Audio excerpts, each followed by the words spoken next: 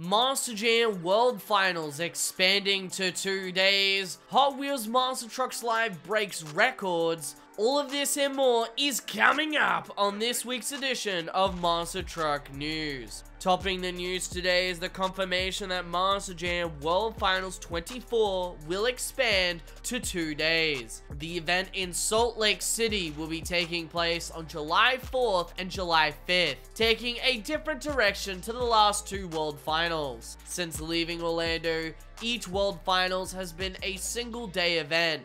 And while this does harken back to old events, it has provided some challenges, most notably with the track and its effect on other competitions. The freestyle track usually suffers, lacking in any oomph, because the racing track is so creative and different. Hopefully now, however, they can dedicate a day to racing and skills, and another for high jump and freestyle, with the possibility of maybe a limited access for qualifying and last chance qualifier. Whatever the case is, this will for sure make next year's event all the more interesting, and I'm very excited to learn more about this event. After the conclusion of the exciting Hot Wheels Monster Trucks Live Australian Tour, news broke of the tour breaking some big Australian records. The tour sold a staggering 140,000 tickets over the course of the 4 weeks, setting the record for the most tickets sold in Australia for an indoor motorsports event. The record was set in Sydney and was later broken the following day. Considering this tour hasn't even touched Australian soil until just a few weeks ago,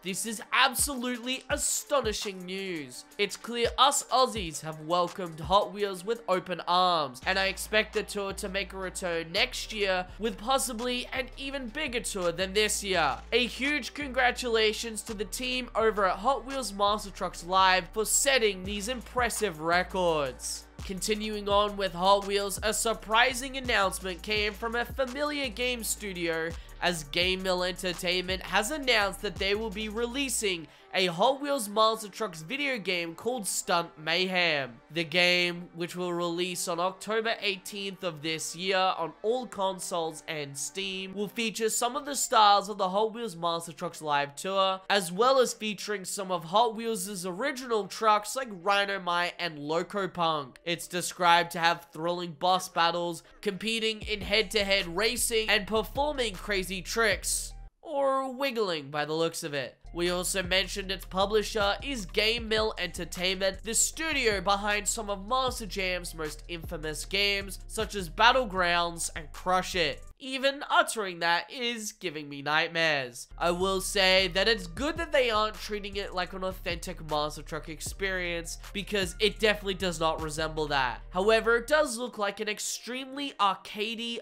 fun type game, and I'm all for that. Hopefully too, it will be cheap, because it definitely does not deserve to cost as much as Monster Jam Showdown. What do you think of Hot Wheels Monster Trucks Stunt Mayhem? Let us know down below. One of Australia's iconic monster trucks has taken new ownership and re-debuted just a few weeks ago at Lismore Speedway. The Australian Monster Patrol, formerly owned by Mark Gilbert, is still kicking and re-debuted alongside Schizo under the ownership of Matthew McCormack. I spoke to Matt about how he came to get into the world of monster trucks, as well as buying the iconic Monster Patrol truck. Matt has a history of motorsports, being a mechanic in the Australian Supercars series for 17 years with teams like Gary Rogers and Kelly Racing. He entered into the monster truck industry after purchasing the Barefoot Ride truck from Simon O'Neill, the owner of the Bush Ranger truck from Facebook Marketplace. From there, he would later purchase the Thor truck from Simon as well, and converting it into Schizo. After the tragic passing of Speedway legend and monster truck veteran Mark Gilbert, his family listed the truck for sale, which Matt took possession of. This also included the Buster Ride truck,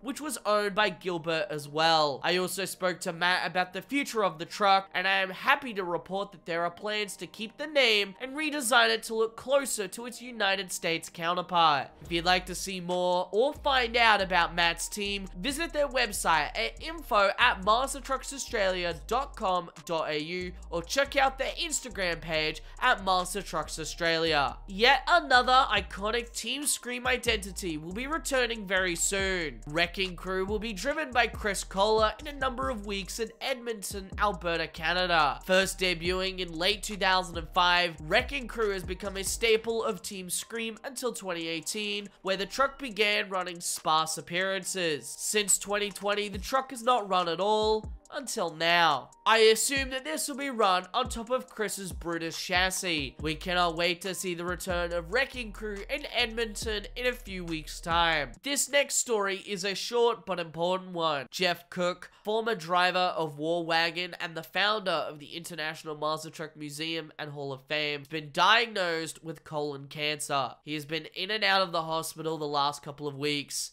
If you'd like to donate to his GoFundMe page to help him and his family out with their medical expenses, we've linked their GoFundMe in the description of this video. And we at MonsterTalk would like to send our prayers to Jeff and his family during this time. And well, that is all we have for you today. For up-to-date event information, as well as in-depth and exclusive news stories, be sure to check out our website at monstertalk.com.au. A link is in the description. Thank you all so much for watching, and I'll see you all soon with some more Monster Truck content.